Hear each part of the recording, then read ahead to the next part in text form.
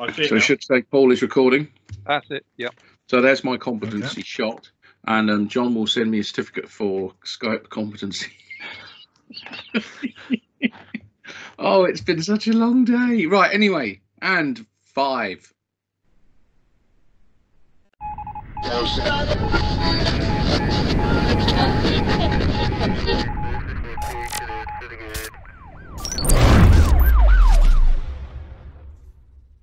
Hello, everybody, and welcome to another E5 podcast. I'm one of your hosts, Paul Meenan, and today I have the usual suspects with me and another co-host. Can you introduce yourself, lads?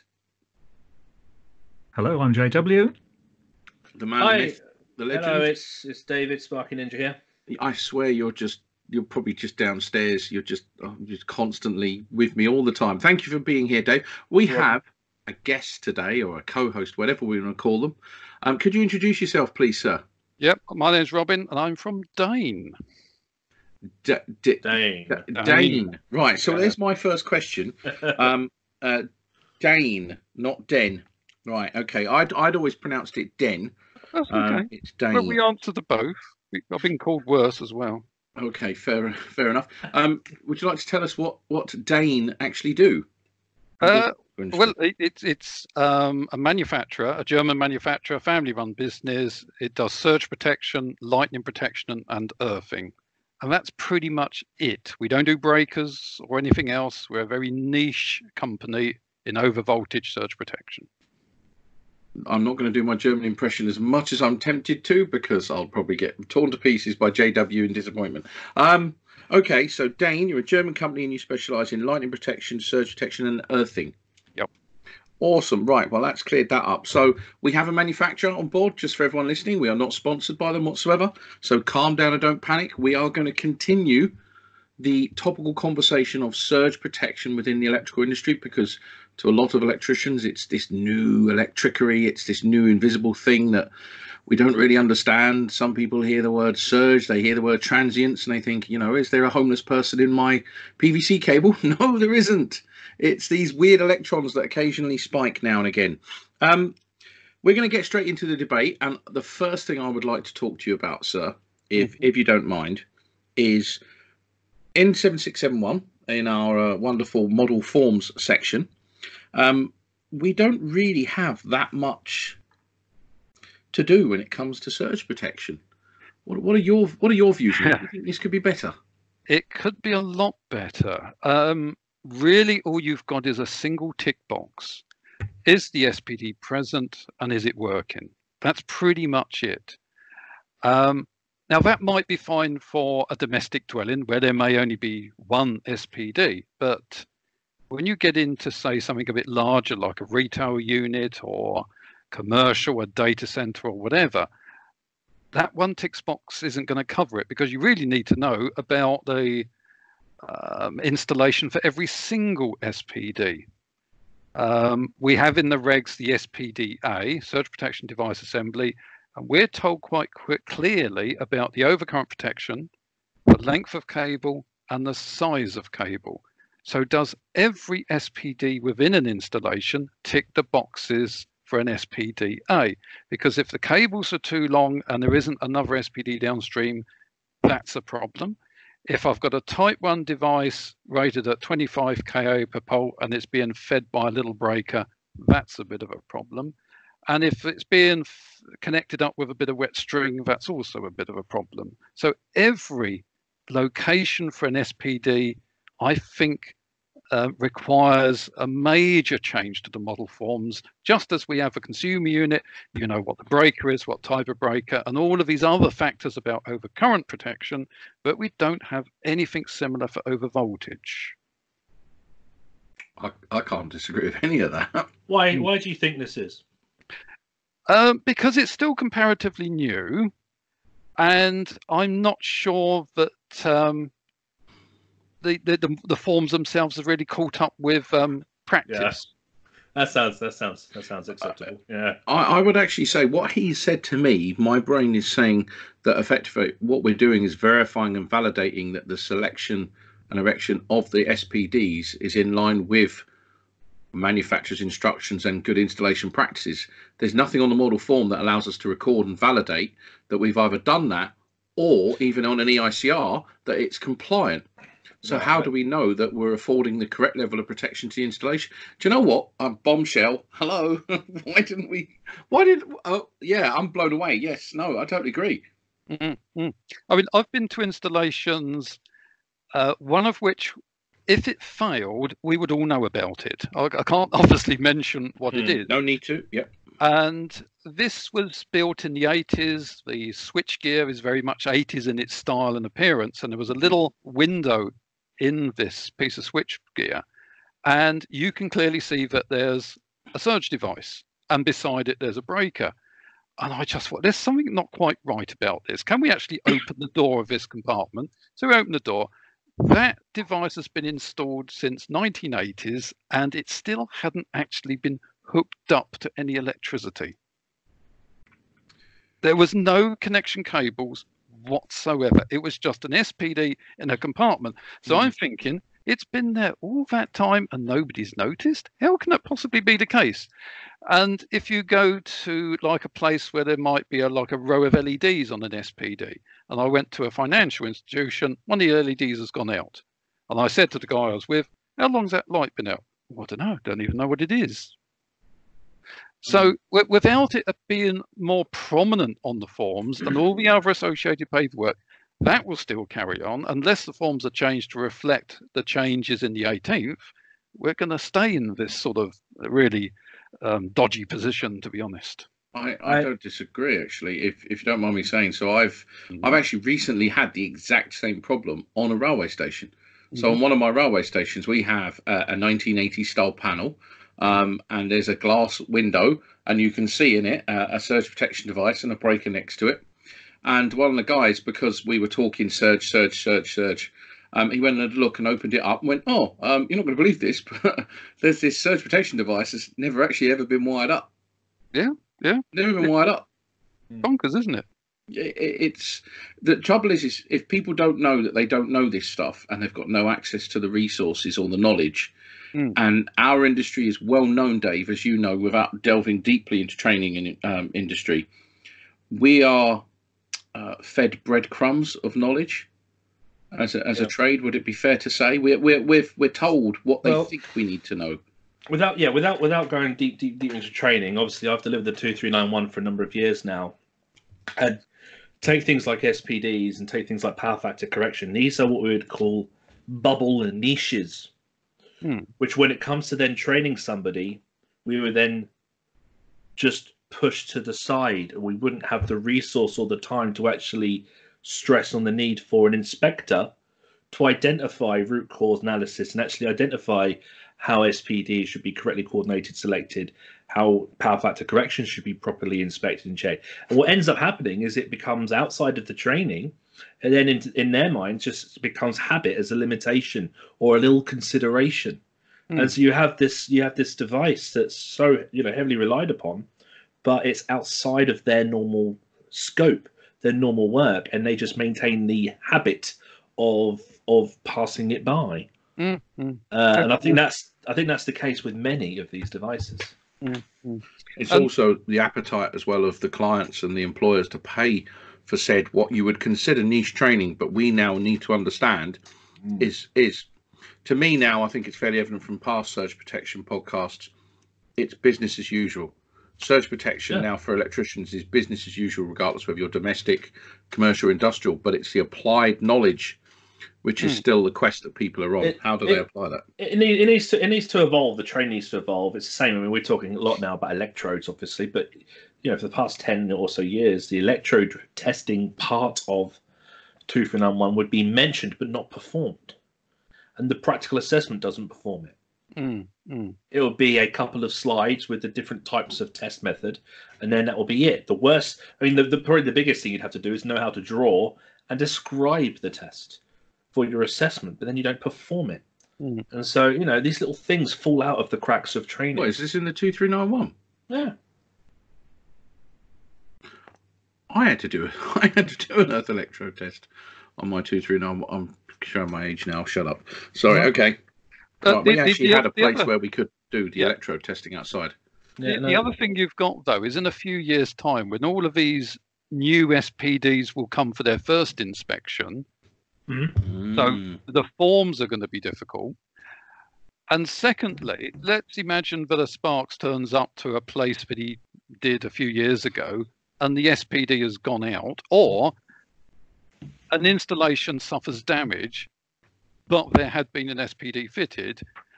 The first question anyone's going to ask us was, when was the last time you even looked at it? Because if you haven't looked at it, you're never going to know when that popped. And that's when this constant monitoring facility, which you can have, will become more and more important. So is maybe the requirement for status indication just not actually being applied as it's written in the regs? Is that just... Well, every SPD needs to have the facility to report whether it's okay or not. Now, the SPD is going to be in a metal box with a metal lid, so you can't see it. We can't even get people to hit the test button on an RCD, so we stand no chance telling people to have a look at the SPD every time there's been, say, a summer storm or something. That's just not going to happen. But if you automated the process, say with a remote volt-free changeover contact, that takes the climbing under the cupboard under the stairs sort of scenario out the way, and it gives you a flashing red light on your mantelpiece to worry about. Oh, what's all that about then? And then you sort of make it a little bit more, proactive. We've even suggested that having a small LED indicator on the outside of the consume unit where something has gone would then just continually flash wired into a small relay on the output of a surge detection device would be beneficial in some way. Me and you have spoke about it many times, Dave. Some sort of visual indicator that's not just a flag that goes black or red or green, but an actual light that will use energy and just pulse to make people aware. Like with arc fault detection devices, them devices, they do flash. Well, you brought up AFDDs. Now, I mean, as John as John noticed with his, they come with a variety of different instructions with smiley faces and unhappy faces and color indicators, and we have to give clients this information on what to do if it's this pattern or that pattern. So those devices have gone down the avenue of the installers educating the clients on device behavior. But I think in history that's never been the case. We put that blooming sticker for RCDs and assumed that covers us, and the SPD indication is just, as you say, it's been self-contained. The clients haven't been educated on the necessity to actually verify the device. So we need automation or some way to force the clients to take attention to when the devices do require assistance or urgency. John, is there a sticker, or Rob, is there a sticker that comes with SPD devices that says, "Dear end user or maintainer, can you please check for this? Can you undertake these visual inspections, please?"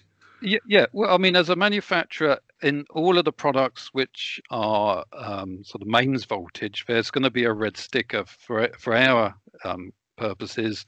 Little red sticker with, this installation has SPDs and need to be checked time and now and again, or it's the additional line is this installation has SPDs, please remove them before you do your IR test. Because if you're going to sort of zap an installation with 500 volts, it's going to look at it and think, oh, I better turn on. And you're going to get a mad result on your meter and tear the place apart. But the problem was basically not isolating or unplugging the SPD. I mean, you're not going to damage the SPD, but you're going to have an erroneous reading. So it is important to label the presence of SPDs. But there isn't any real guidance in 7671 for the inspection regime. There's nothing in 514 either, is there, for labeling of SPDs? I'm looking now at 514, and I can see the installation, the RCD label, the bonding, the periodics, the dual colours. I can't see anything for a surge protection. Do you know what? Again, there are so many people going to be listening to this going, oh, seriously, another label to go on a board. I'm sorry to say this, but again, this is my personal view. The front of consume unit doesn't have to be a pretty picture. It needs to be fit and functional. And I've always been of the view that any electrician who should walk up to a consume unit or a distribution board should be able to read the label on it and go, okay, I know where I'm going with this. I know exactly what the hazards are. I know I used to have the old rule of thumb. There used to be 8 labels to a consumer unit. Designation, where it's fed from, voltage, periodic, RCD, dual label, dual colors, high protective conductor currents, voltage, equipment sensitive to test voltages, all that good stuff. Because you knew if somebody put the right level of labeling on it, it means somebody put the right amount of attention to detail into it. And I've seen so many boards where there'd be one label, 400 volt, and you'd be like, wow, what'd we do? Open it up, RCBOs in there, high protective conductor current circuits, IT equipment, surge protection connected, and you're just thinking, no one's informing the local guy who may not have access to the records, the information, the instruction, the necessary stuff he needs to do his job safely. It just doesn't exist. And this is why I've always said, and I say this in many an employer, you may have all the processes in the world, but when the engineer is out on site, it's the local labeling and the records that are there nearest to the bit of kit that he's going to treat as his single source of truth. This is why I'm an absolute nightmare for snagging and labeling and all the rest of it. And that's why I've always said 7671 as a minimum standard for labeling. And if you're struggling to meet that, you have got major problems, because that is definitely one section we should be working from to increase the level of knowledge for the future electrician working on it.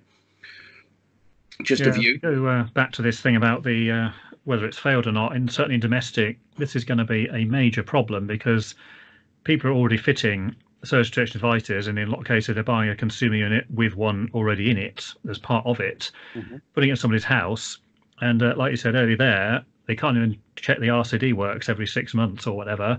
So if that actually fails, or if it's got one with an external breaker and it just gets turned off, who is actually going to notice this? And it could just sit there for like years or even decades. Nobody's going to notice. So even if it's put in there and it's wired in, it might not actually be doing the proper thing. Absolutely, I fully agree with, and I've been to installations where the SPD circuit's been turned off. Everything still works wonderfully, but you don't have any protection. When that first surge comes along, that's your lot. It's going to do exactly what it wants to do. And the only guidance actually is from BSCN 62305. That's the lightning standard. And there is a section in there on ongoing inspection of the physical protection, which is done on a rolling annual basis.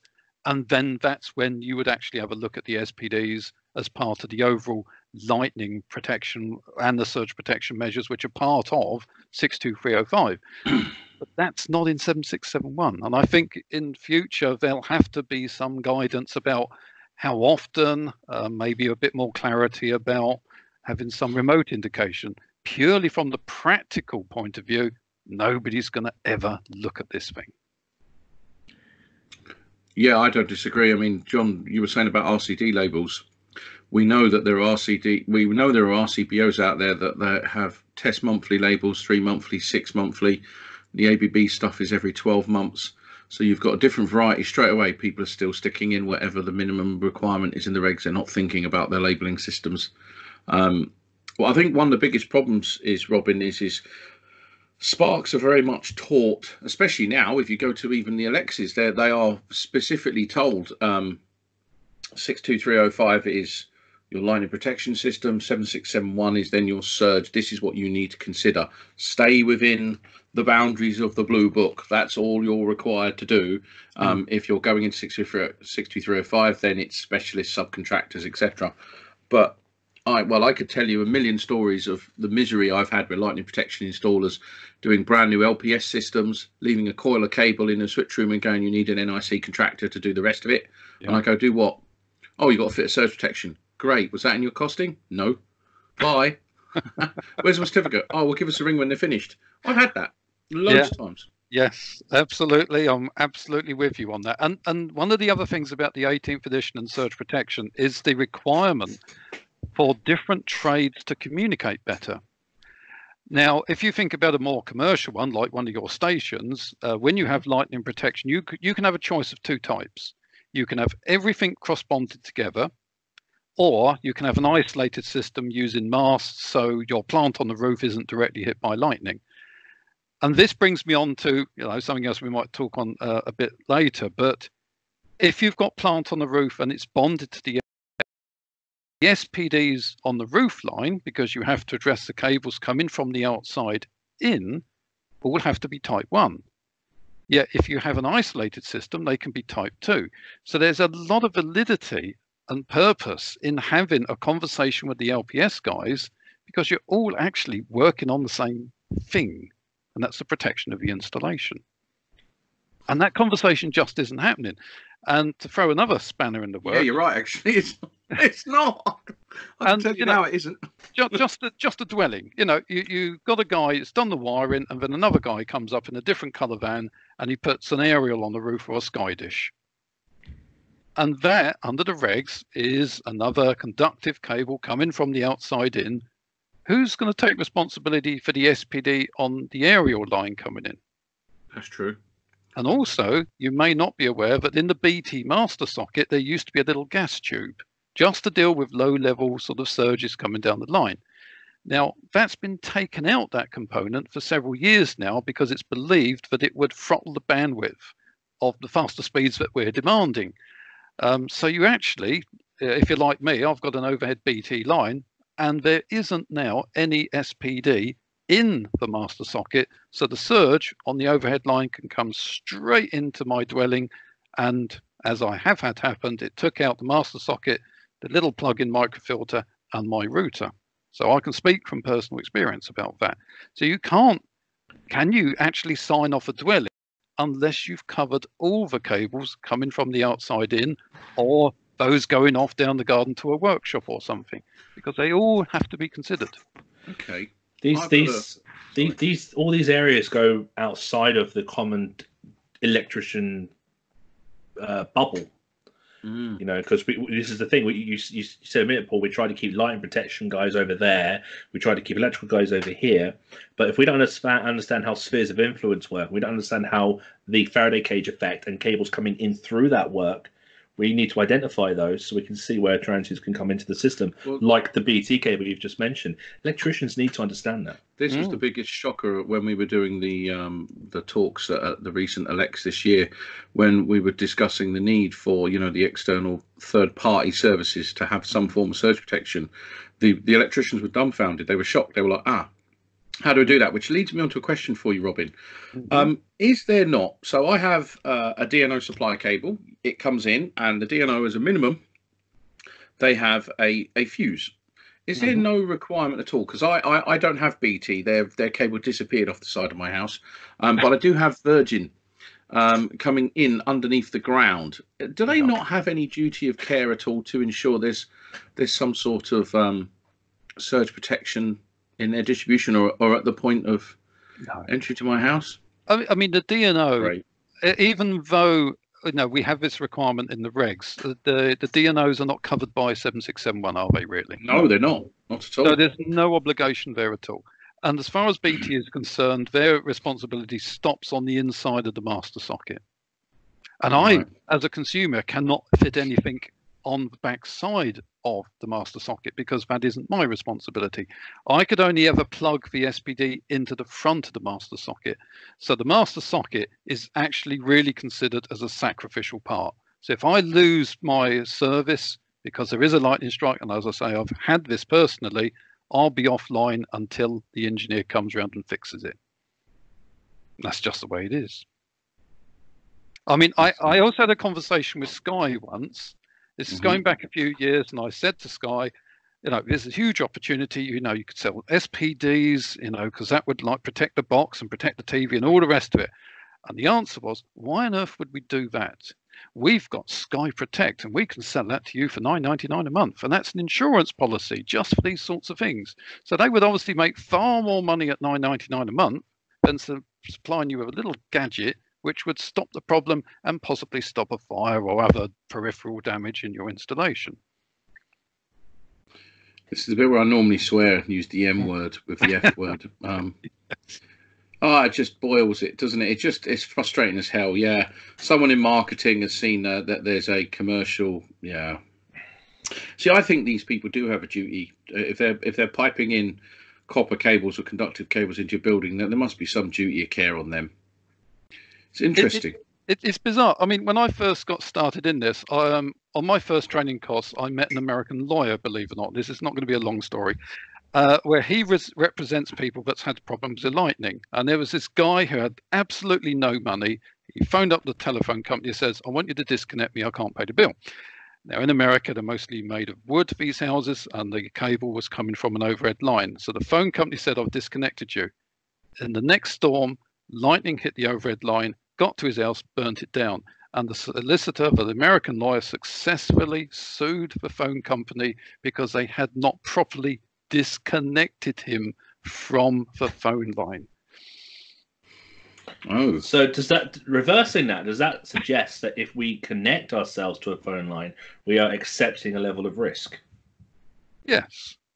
as consumers?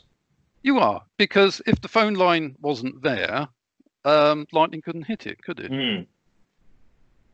That's interesting. well, I'm thinking about this ever so slightly different.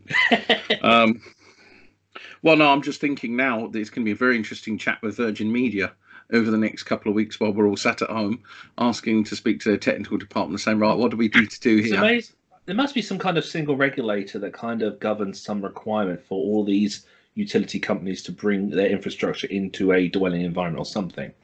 Is there not? Isn't that Ofcom, perhaps? Is it? There must be something. There's more a complaints body, though, isn't it? Well, you could complain that your house is burnt down, surely. Yeah, that's very true. Yeah. Mind you, if it's fibre, you've got absolutely no problem. So No. if you had high-speed fibre, people ask us all the time, do you do something for fibre? Well, we'd love to sell them a box with a little bit of fibre in there, but no, that's not necessary. Yeah. Only if it's conductive copper. Yeah. It's the strange thing about being a bit of glass in a cable, isn't it? Funnily enough, they're actually installing fibre in my area. I've been tempted to take them up on it, although I'm at a protest going to be ditching Virgin Media because I pay £52 a month, and yet I can go online and get the same deal for £24 a month. There's loyalty for you, eh? Over That's the 20 loyalty years. these companies offer to their existing customers. It's the best in the world. It's disgraceful. Yeah. Sorry, did I mention they were Virgin Media? Yeah, I did. Good. Okay. Yeah, one unhappy customer. Okay, so wow, fair enough. Next question. Before I jump in, John, have you got any thoughts, feelings, emotions you'd like to?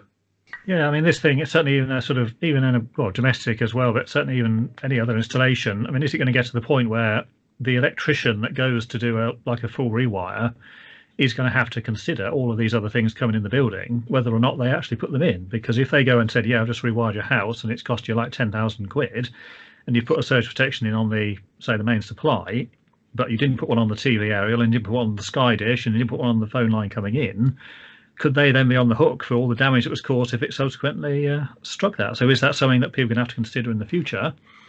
It's a very interesting one. I've been involved with some very large dwellings, multi-million-pound installations, and there's been surge protection on the low voltage supply, so that's fine, that's great. And then there would be a guy from the TV company putting a dish on the roof. Now, the organisation there is the CAI, and that organisation representing the aerial installers does have a BSEN. I think off the top of my head, it's 60678, something like that. And that comes from the same hymn sheet as 7671.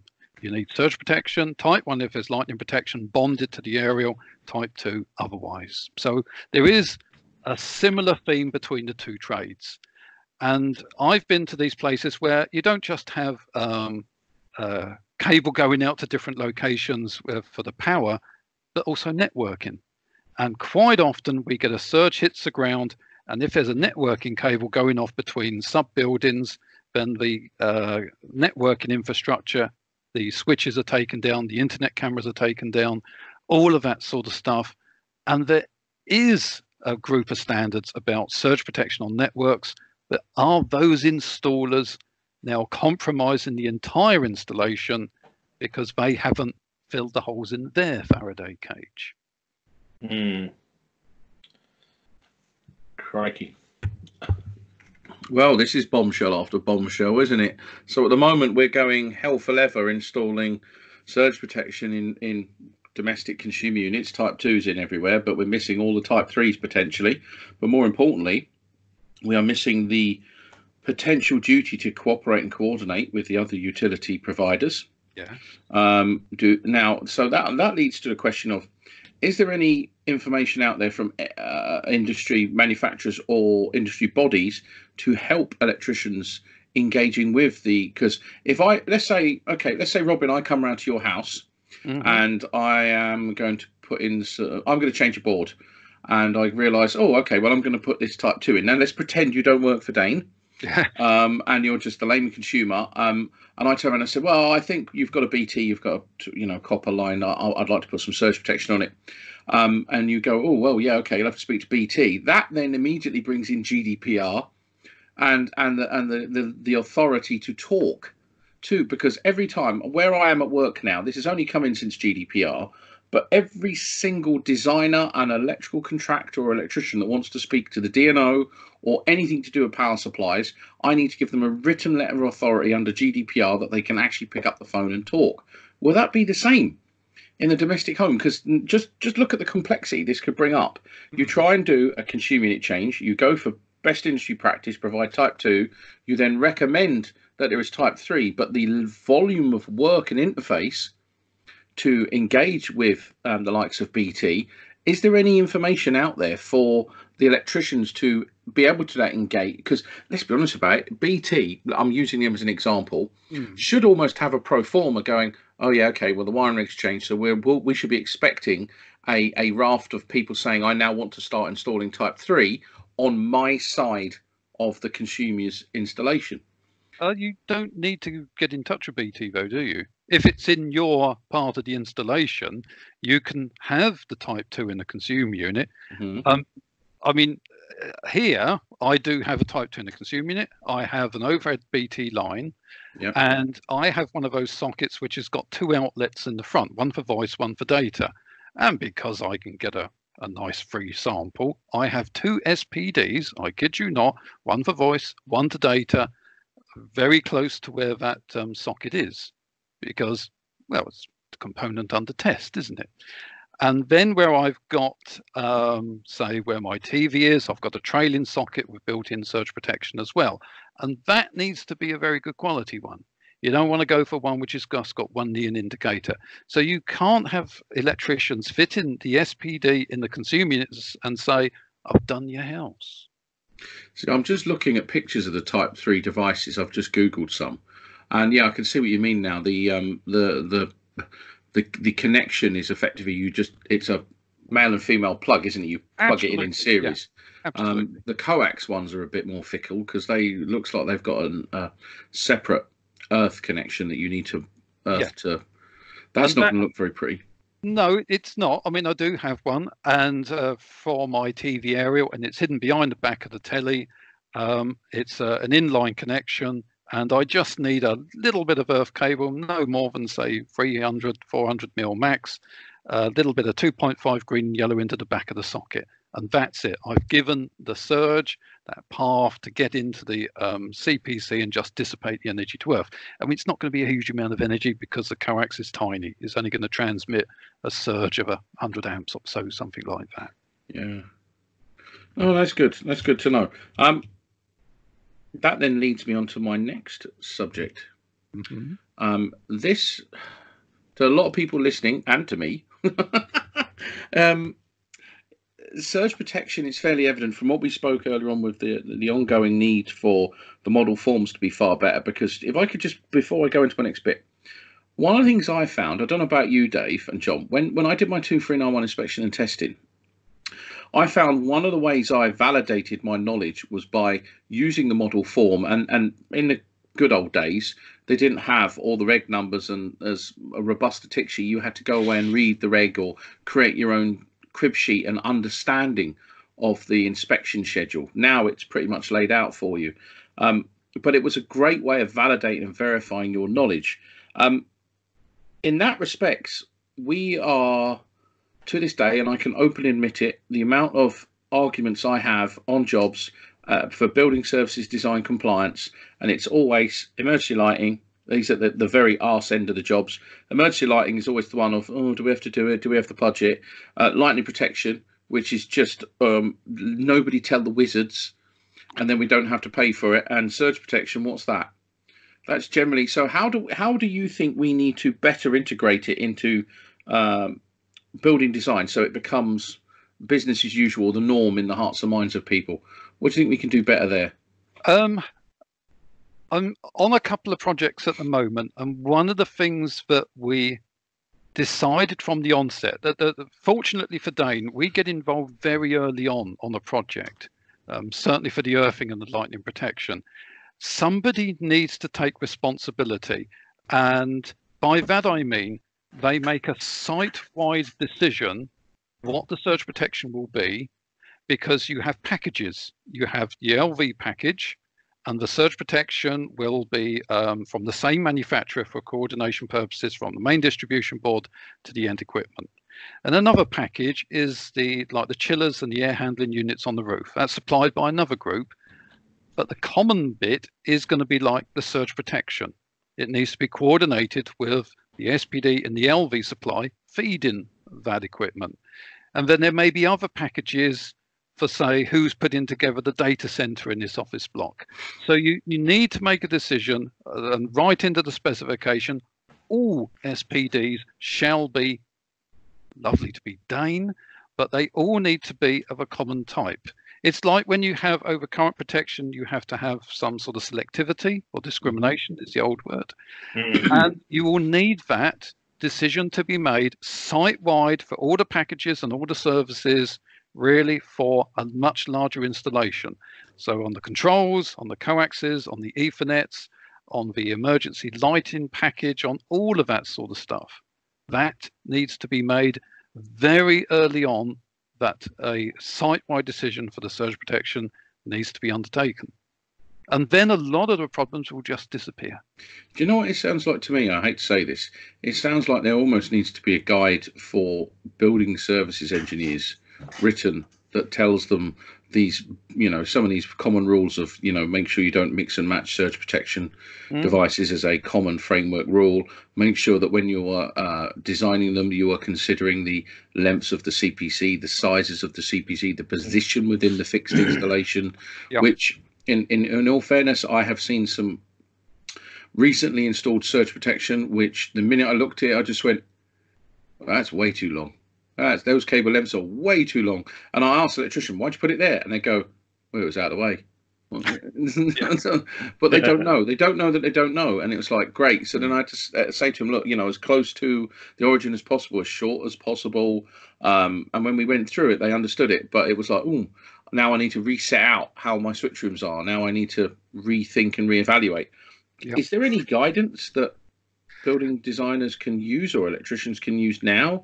Well, the thing is 7671, I mean, I'm very familiar with it, obviously, but there is very clear guidance on the surge protection device assembly, and that is the CPC, the cable size, cable length, and the OCPDs.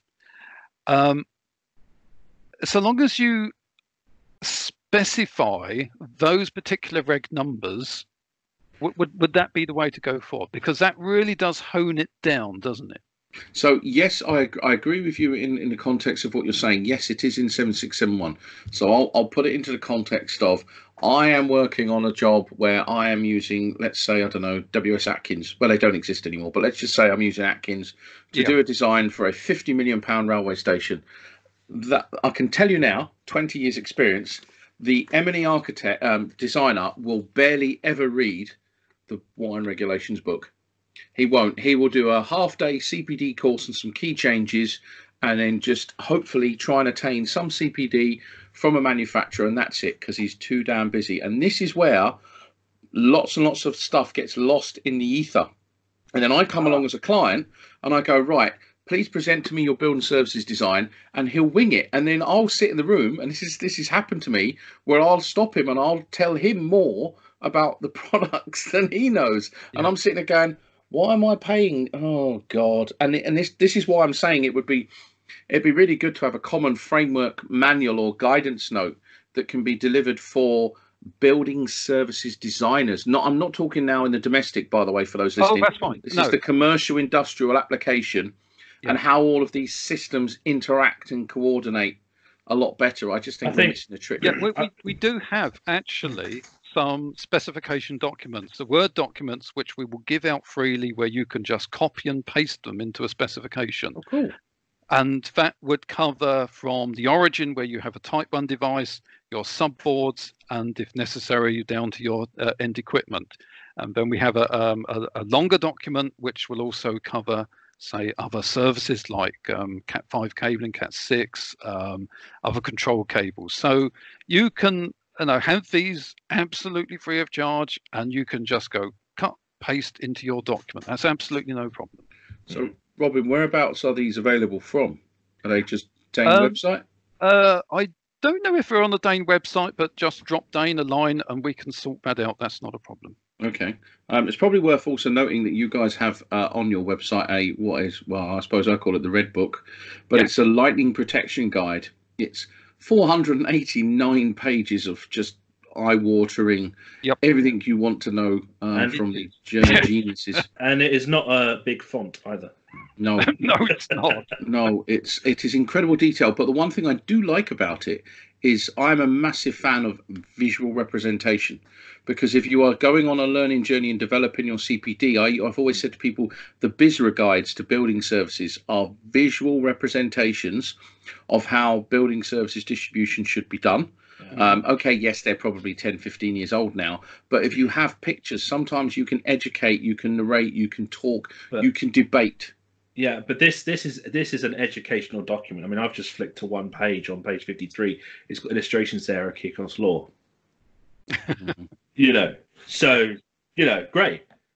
It's not just product solution. It's the actual science. Oh, absolutely. You've got the science. If you've got the science, then guys just need to dive straight into that. It's better than what we get in BS7. This covers foundation electrodes to a level that I'm going to even show you pictures of how the connections to rebar are and step potentials in 3D animated human people, and it's off the chart. It's a very good document, if I may say. And the thing is from a training perspective, this is gold dust, because a trainer can go away and mine the data to slowly draw out some of the logical solutions that people need to find.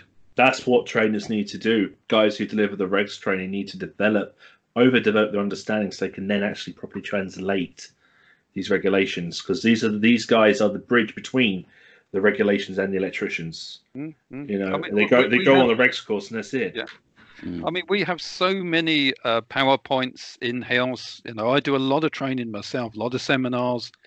And we do take just their 7671 course to a very, very deep level. It can last all day. If the dialogue and discussion and banter in the room of a group of people is such it lasts all day, I'm happy with that. It just shows that people are engaging. Way, it's the best way when you get a class where everybody's really going.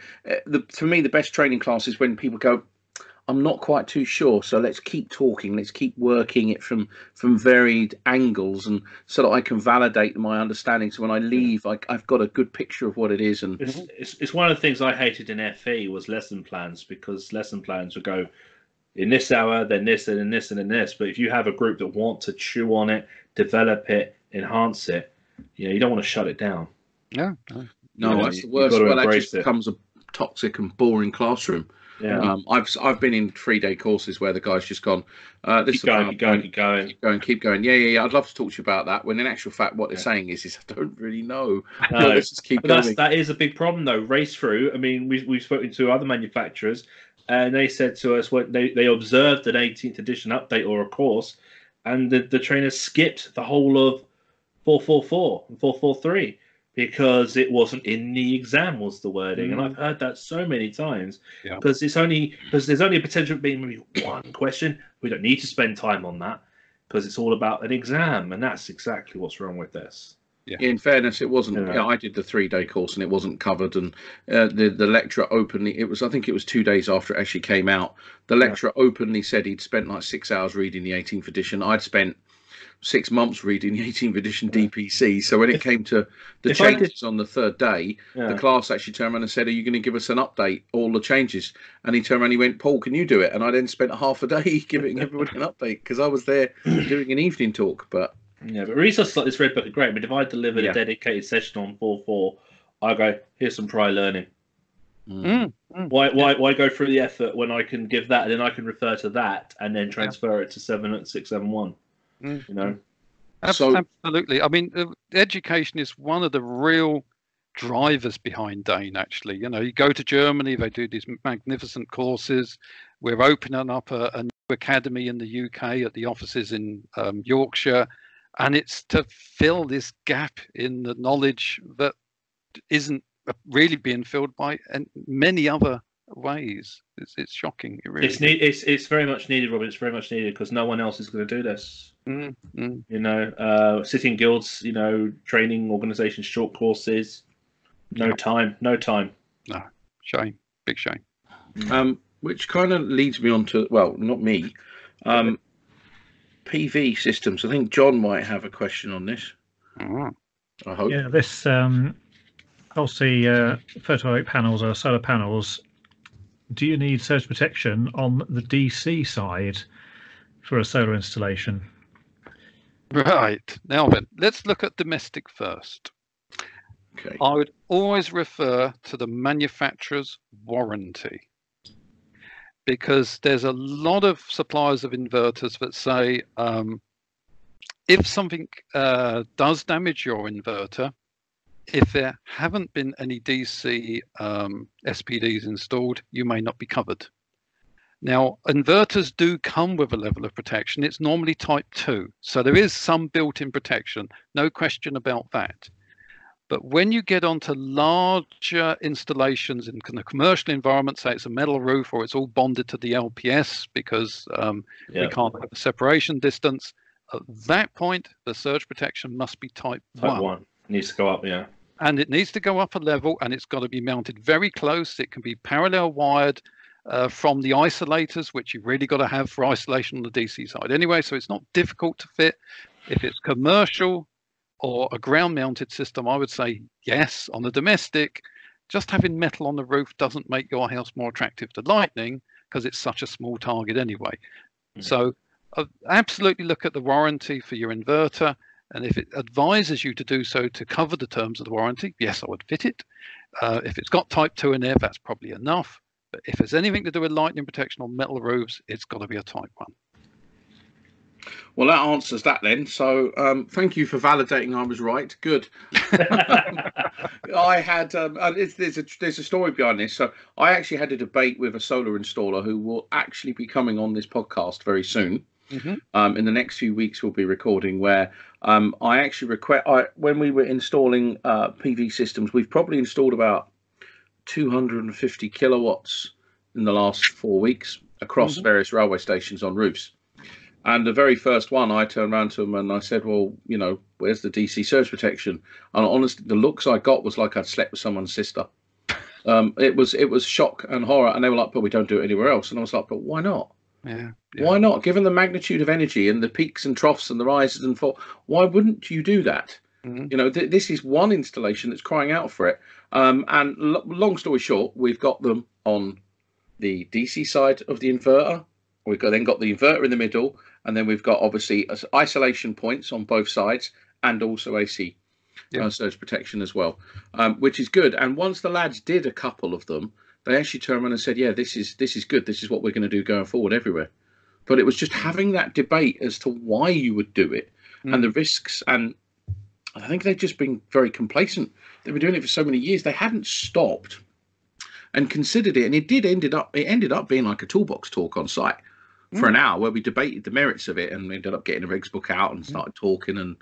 But it was good. So yeah, we've got them on my railway on both sides, and I think they're very valid. But now we're worried about the maintenance and inspection and all that good stuff. So I need to do a little bit more thinking on that. So thank you for that. No problem. Oh, don't forget, by the way, if you've got data coming from your inverters going to maybe a web connected box. Yes. If it's a copper cable from the inverter to your, I think is it Web Central or something that SMA do, we've recommended putting an SPD on that as well. I've gone to several megawatt sites, field installations where lightning's hit the ground. They've had DC SPDs, but in every string combiner box, there's some data cables feeding back to a central containerized control system, and every single monitoring block in every string combiner box was taken out because you've got a massive collection area in a field system. You've got masses and masses of cables. So don't forget your data. Right. We put that on the snag list. Yes. Yeah, check that. Okay, good point. Very good point, actually. Well, carry on talking while I'm writing this down because it's important. Okay, a few little bits before we kind of wind it up. I want to talk about well, should we talk about the elephant in the room, to fuse or not to fuse? So we discussed with Kirsty in one of the last podcasts, I can't remember which one it was, we did a two-part about the need for overcurrent protection of the device, because there are weirdly enough, so I've just bought a £350 worth of, which has broken my heart, of a brand new consumer unit for my house, Type A RCBOs, brand new metal enclosure main switch, and a twin orange surge protection unit, which is great and I thought was wonderful. And then obviously we had Kirsty on a podcast and we looked into the regulations a bit more, and then we realized actually I've opened up, and on the orange little device it has a icon of a fuse that says 125 amps, and I'm now relying on my overcurrent protective device of the DNO fuse, which is outside of the scope of BS 7671. So what's your view on to fuse or not to fuse? You don't. You don't? Why would you? If we look at, say, the service fuse, it's BS 88, isn't it? Your 1361 type 2B, Yep. yeah. But what's its rupture capacity? When's it going to blow? How many Ka? I think it's 16 or 33, isn't it? 16 or 33. Yes. Still Now, remember it. In the regs, the minimum value for your Type 2 is 5 Ka. Yes. And a DEHN device is typically 20 or 40 Ka. Okay. But the thing is the surge device itself, when it goes into fault mode, i.e. it's about to fail, is open circuit. Because you have the MOV in there, you have this soldered connection. When it goes into thermal runaway because it's faulty and it's about to go into a short circuit, it's that little soldered connection that breaks, changes the indicator from green to red, and shuts the SPD down. You only have to worry about having overcurrent protective devices in a Type 2 circuit if you've got a pretty big installation, say 250 amps or more.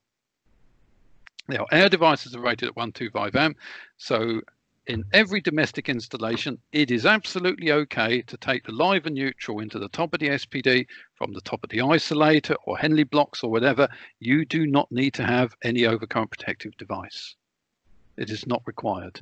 The manufacturer's instructions are you only need it over 125 amps, then so be it. That's what it's been tested to. They're designed to fail as open circuit.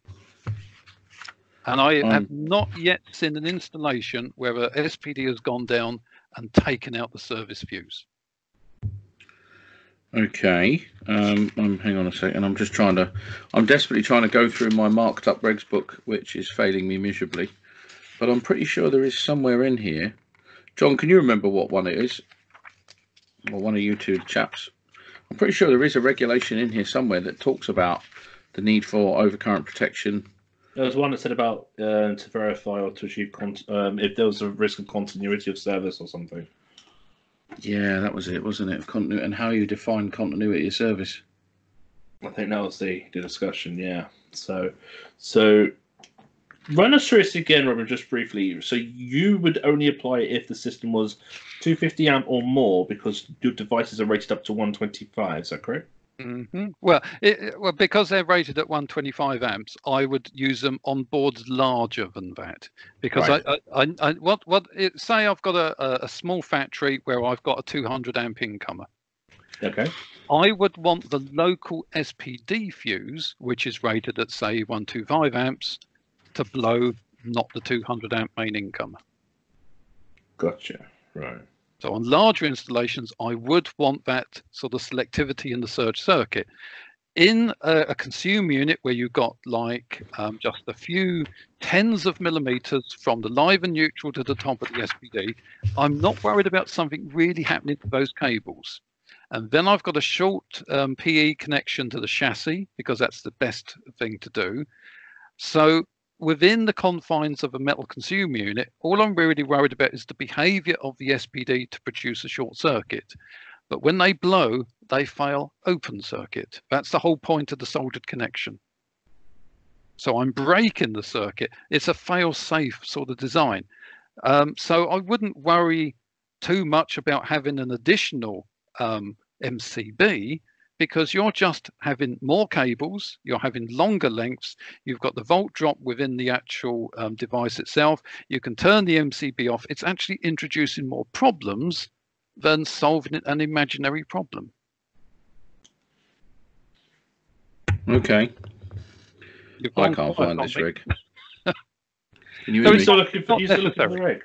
I am still looking for the rig, although my eyesight's going, or I'm just losing the will to live with this damn book. It keeps getting bigger and bigger. I mean, we do also make an SPD, a little Type 2, which is rated at 63 amps. Now, that's a bit tight. So if I've got an 80 amp head or a 100 amp head, I would need to have a 63 amp breaker, if the consumer unit manufacturer makes it, to feed that little SPD, because clearly it's not got the same sort of performance as the dearer one.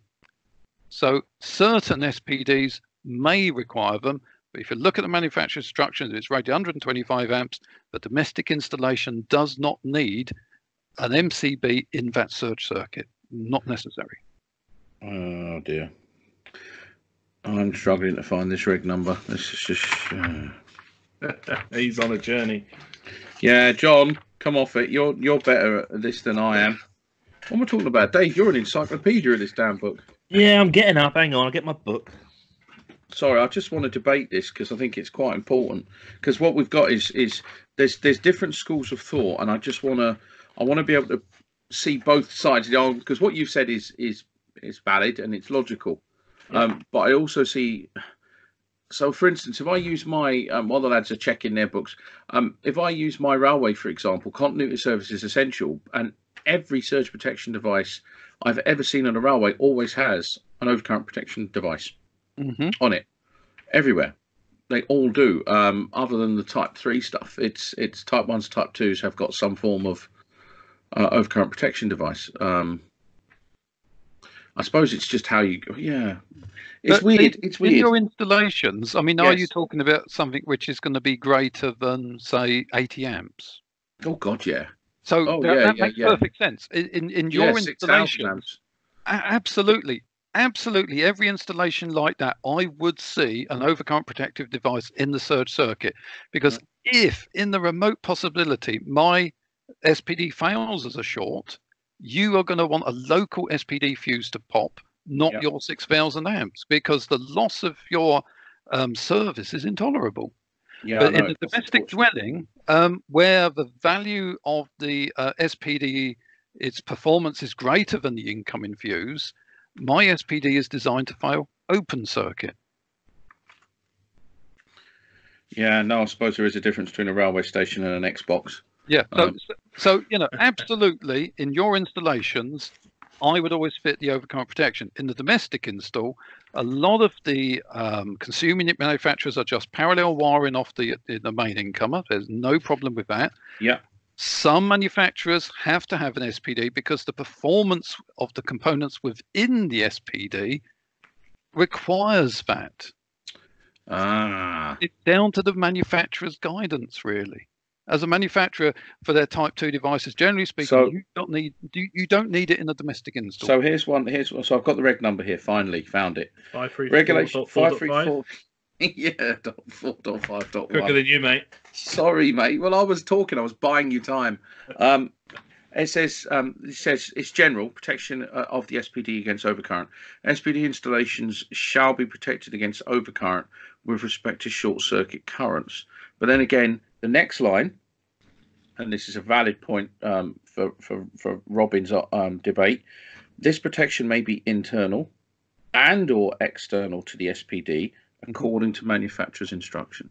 Yes, that's the important bit, because we all make slightly different components.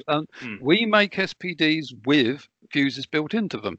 So the argument about what fuse do I want has disappeared. We've already designed it and made the decision for you. We have them without fusing, and we'll tell you what fusing you need in given circumstances. Every SPD comes with a data sheet. So hopefully when they open the box, they don't throw the box away with the instruction sheet with it. So if my installation is 125 amps or less, my type 2s don't need that additional thing. Now people will fit them because, bizarrely, it's easier to fit the SPD in certain installations if you can come off the buzz bar through a breaker.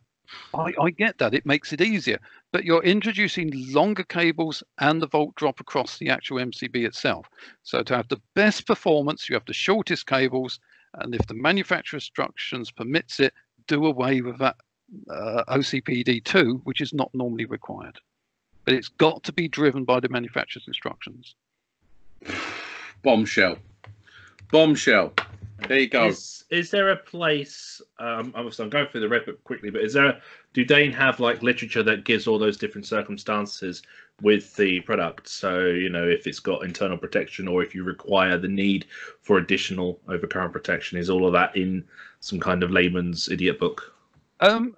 Every product we do has a data sheet on the website. You click on that, it'll tell you whether it's got a built-in fuse or not, and if it hasn't got a built-in fuse, it'll tell you what fuse you will need. Right.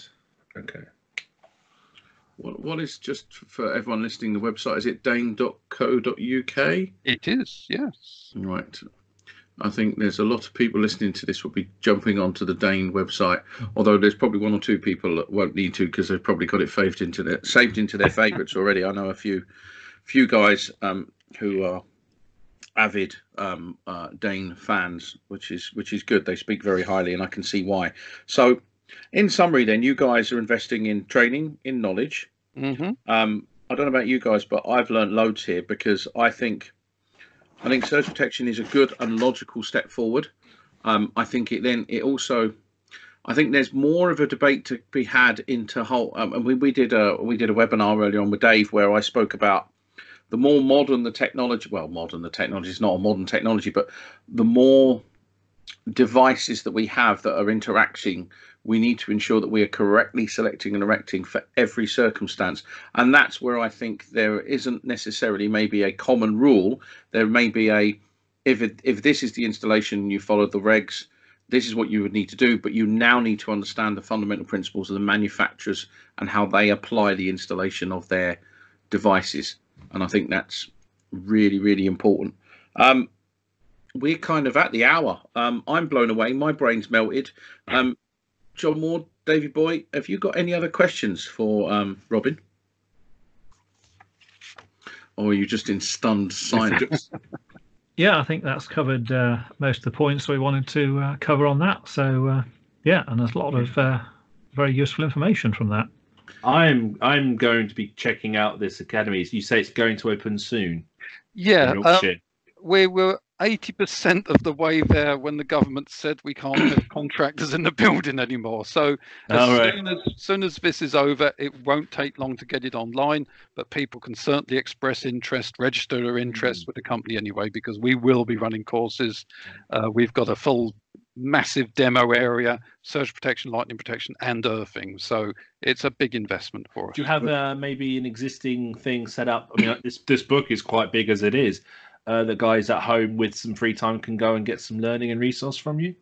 There are some other documents, I think, on our downloads page or documentation page. So we have like white papers for specific applications. So there's a lot of info there.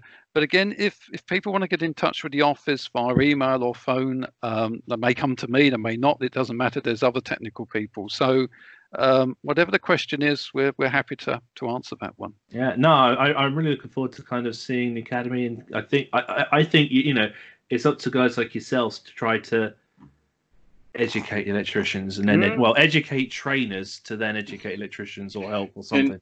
In all fairness, I think the one thing that I've learned from these 3 podcasts we've done now on surge protection is I need to go on some further 62305 education and surge protection selection. I definitely think there is some merit for a 1 or 2 day selection and erection course for electricians, that you could almost develop a week-long course where you could do 2 days is your industrial, agricultural, 1 day could be your domestic installation, and your other 2 days could be very bespoke specialist solar, wind turbine.